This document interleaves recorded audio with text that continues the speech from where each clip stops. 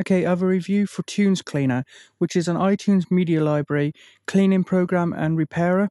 It basically cleans up your iTunes media library. It finds duplicate files, and if it's duplicate files, you can choose to delete one of the duplicate files or not, in which case, if you do, it will help free up some disk space and clutter. It'll also find missing art and information. So if you have, say, a piece of music, a movie, whatever, and it doesn't have a poster title, and it doesn't have a poster, and it doesn't have a title and description and things, you can try, iTunes will try and find that, but quite often it doesn't find the information, or not all of the information. This uses other sources to find all those informations for you, the poster and things, and put it in. It also allows you to manually edit your files as well for the title, description, and things. It doesn't just do it automatically. Let's take a look at some of the interface first, and then we'll talk about any more features. You can start to clean iTunes. You can open music files. You can clean up any duplicates, which I've just mentioned, and load saved results.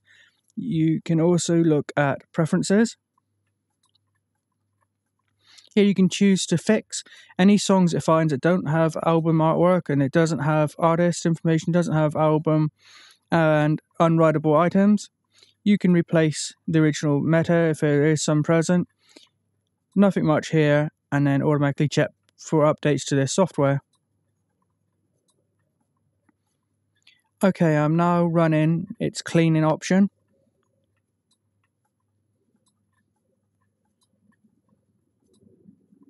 As you can see, it says that the music list score is 95, excellent, but I have the magic power to make it better, and you can hit fix or not. Now, these are just some files, which I think this one is some sound effect from the look of it. This one, it might be a file I made myself, perhaps one of my podcasts. I'm not sure what this belongs to, but I don't think it's a proper music file, so I'm not going to bother selecting these. These are some music files which it's found that doesn't have any information, no albums. Basically, most of these things here are I'm not going to bother fixing it for this review, because I've run this program before and it did find some songs without information and corrected it. So all that's left for this demonstration is files that don't need correcting. They're not music files, they're either files I've made myself or just a load of rubbish, basically. So let's have a look at the next option. You can open music from here, clean up duplicates.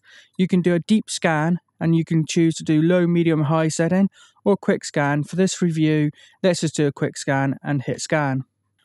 Well, you have to drag or drop folders you want to search for here. So I'm not going to do that right now. I'm just going to hit scan iTunes.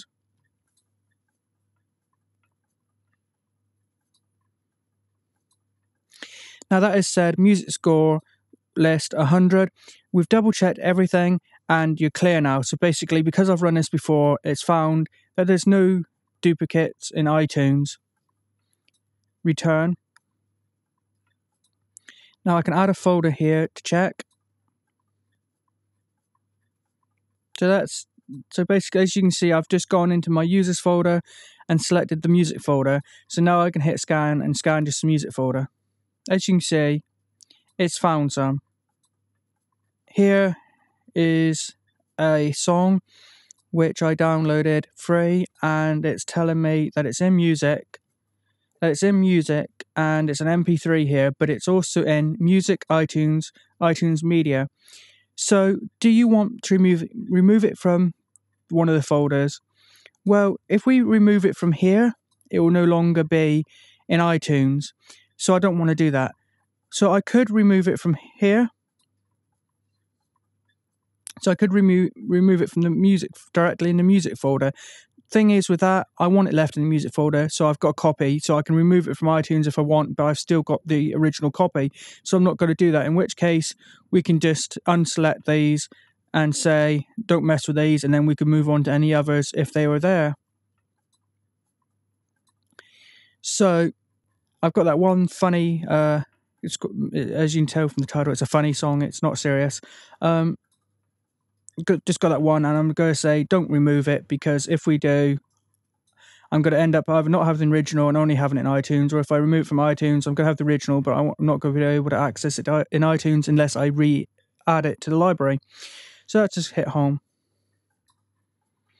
You can load saved resorts from previous sessions. As you can see, I'm using version 3.2 at this time. At the time of making this review is the latest version. So let's open up their website quickly and just have a look at some of the feature list before we finish up. As you can see, it detects and deletes duplicate songs. I've already gone through that. It gets album artwork from iTunes and other music files, so not just iTunes. It can download and add tags such as the artist, the album, and the title information automatically from the internet. It allows editing music tags manually as well, so you're not just stuck with the automatic downloading feature. Delete duplicate songs, complete your music information, manually edit files if you need to, as you can see here. Advanced duplicate scanning. As I showed you, you have the quick scan or a very deep, thorough scan, which takes longer, and apply results in one simple click. And a scoring system, as I showed you, you have a score such as 80 or 100, and 100 means it's completely fine, 100%. Easy to use interface, fix songs in various categories, 100% compatible with Windows 8 as well as available on Mac. For this review, I have been using the Mac OS X version. It is available for Windows, including Windows 8. It costs $40 directly from them.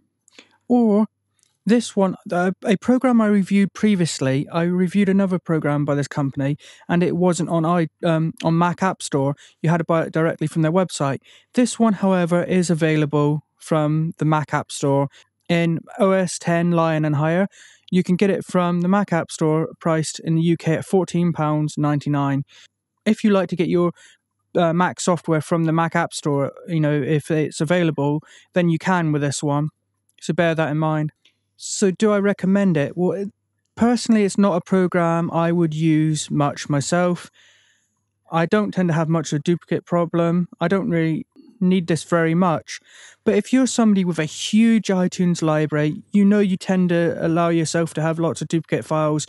You're perhaps a bit messy and you have some files here, some files there, and you want to clean up some disk space, and you want to keep your iTunes library clean, and it is a big library that you have, then I'd recommend at least downloading the trial of this program from their website and having a look at it yourself.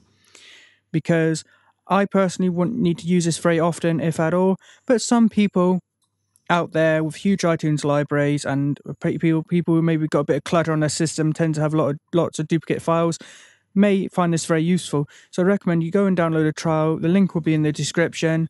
And thanks for watching. Please like and share this video, and if you could do me a huge favor and subscribe, as it only take a few seconds and will help me out a lot. Thanks.